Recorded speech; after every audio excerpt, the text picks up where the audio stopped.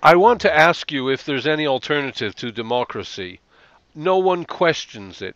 We're left as victims to discuss the outcome. Well, we first of all, Maurice, have to narrow down the term to modern Western democracy. I think democracy in Athens, in Greece, once upon a time, was something different. Today's modern democracy is built on the foundations of a model of a state called the secular state. And it separates religion from politics. And it identifies the individual as the unit of the state.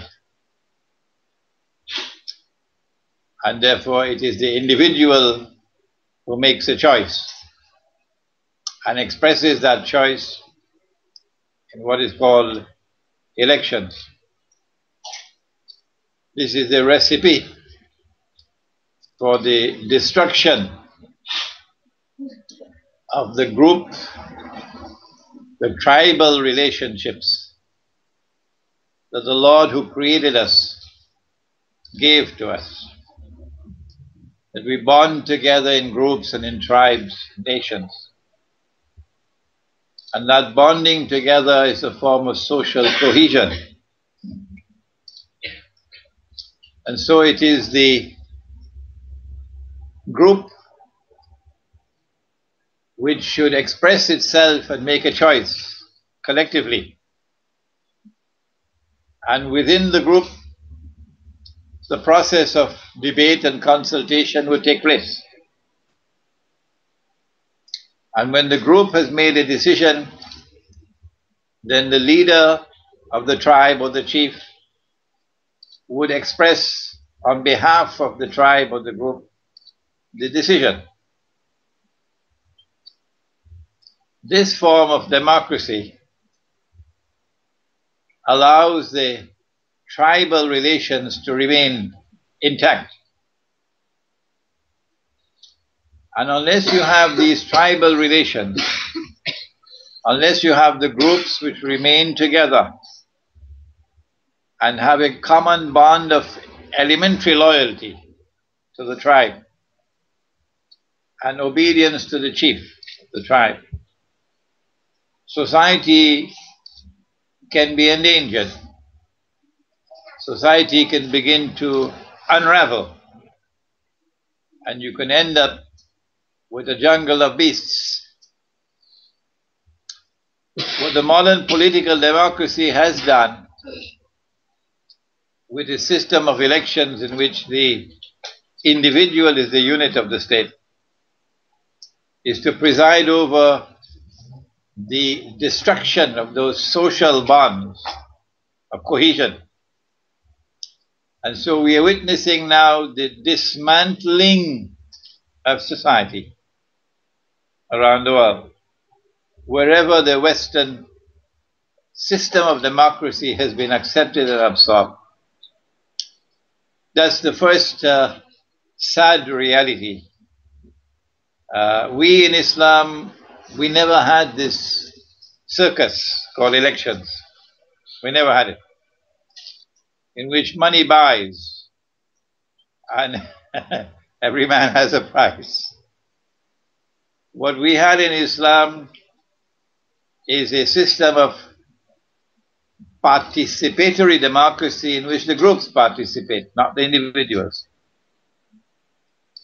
And so a process of consultation will take place within the groups,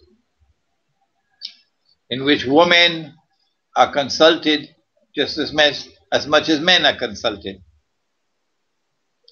And when that process of consultation has been completed, and in that process of consultation, the groups will give more weight to the opinion of the wise and the learned,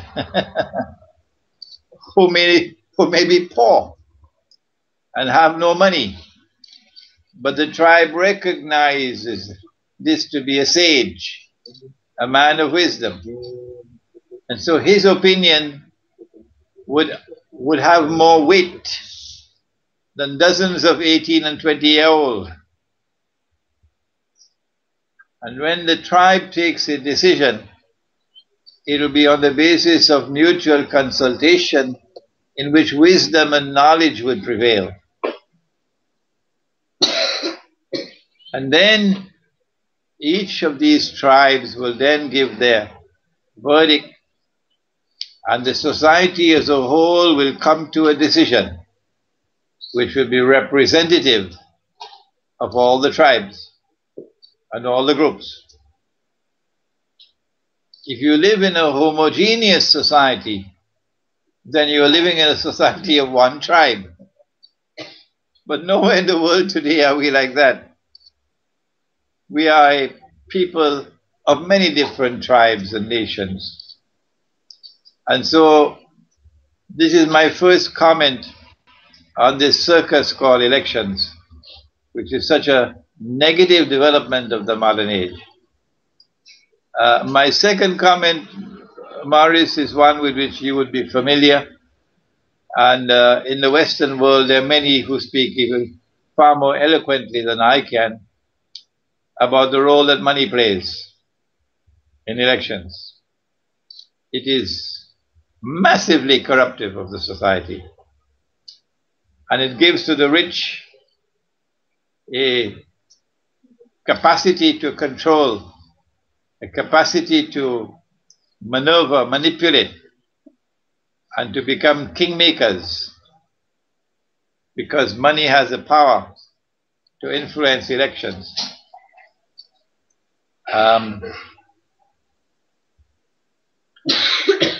Thirdly, you have the dual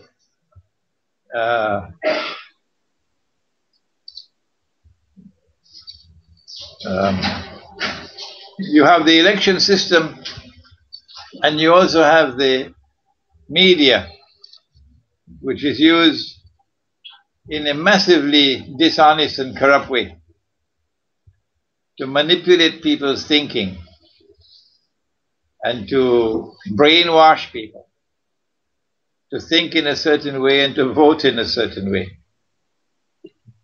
In the Quran,